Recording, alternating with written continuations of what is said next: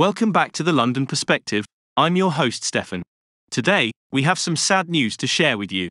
Lisa Loring, the actress who brought Wednesday Addams to life in the Addams Family sitcom in the mid-1960s, has passed away at the age of 64.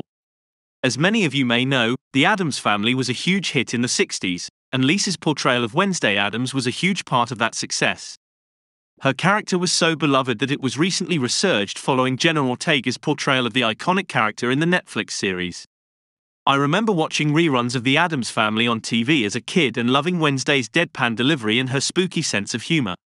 It's always sad to hear about the passing of a beloved actor, and Lisa will certainly be missed.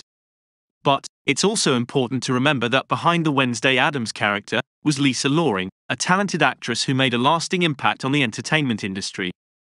She went on to make appearances on multiple shows like The Phyllis Diller Show, The Girl from U.N.C.L.E., Fantasy Island, Barnaby Jones and As the World Turns, where she had a recurring role as Cricket Montgomery. It's also important to note that Lisa Loring's passing was due to a massive stroke brought on by smoking and high blood pressure. It's a reminder that our health should always be a top priority and it's never too late to make a change for the better.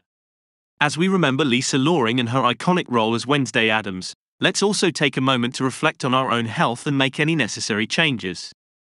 As always, thank you for listening to the London Perspective. Next episode we will be talking about the latest fashion trends in London. And don't forget to follow us on social media to stay updated with our latest episodes.